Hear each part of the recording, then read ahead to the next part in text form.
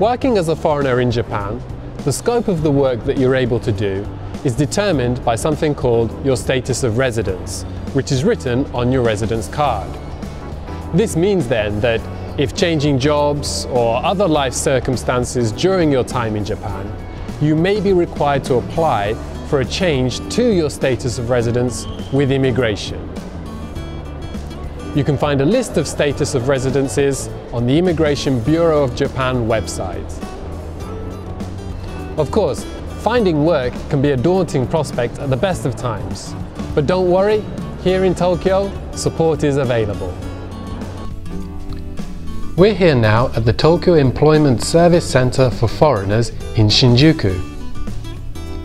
Here you can find information about working in Tokyo and talk with staff in English about your options for finding work. Okay, congratulations, you've got a job. But it's important to know that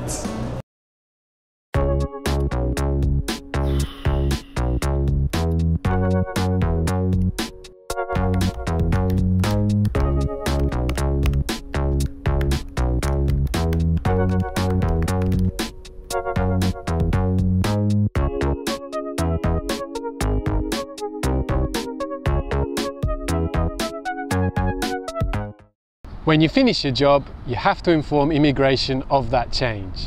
And then, if you start a new job, you have to inform them about that too. You have to do this within 14 days of both finishing and starting jobs. To find out more about working as a foreigner here in Tokyo, head over to the Life in Tokyo Your Guide. Life in Tokyo Your Guide is a booklet listing basic information for those starting a life in Tokyo. You can pick it up from city offices and local international associations, or download it from the Life in Tokyo website.